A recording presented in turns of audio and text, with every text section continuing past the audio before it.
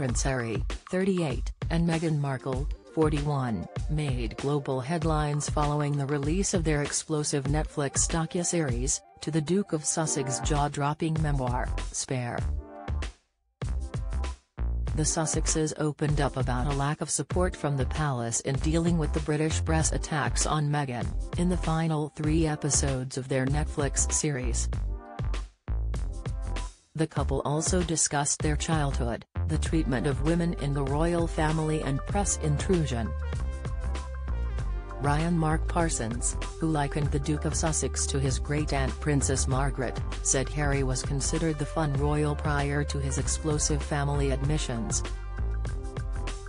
The Apprentice star's perception of the Duke has changed since he stepped down from the royal family in 2020.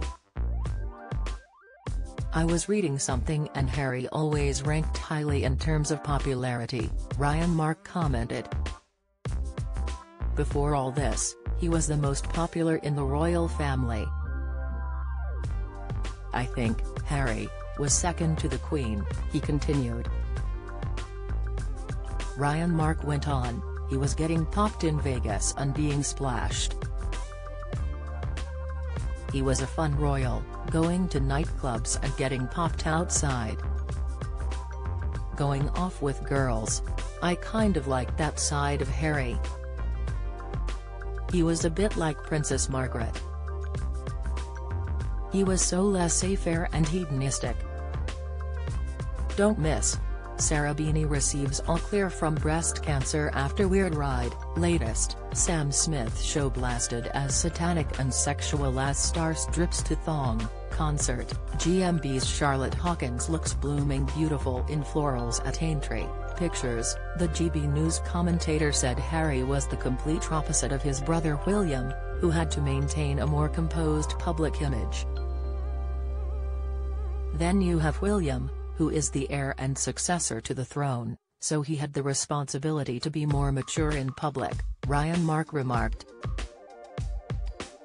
Now, Harry's become commercialized, so focused on amassing huge amounts of wealth.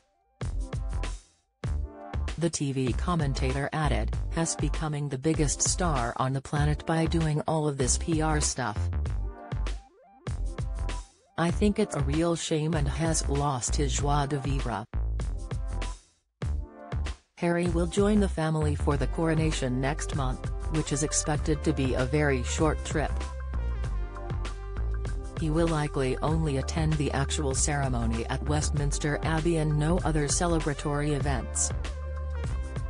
The King and Queen Camilla's balcony appearance is understood to have been finalized to a final group of 15 working royals, which doesn't include Harry.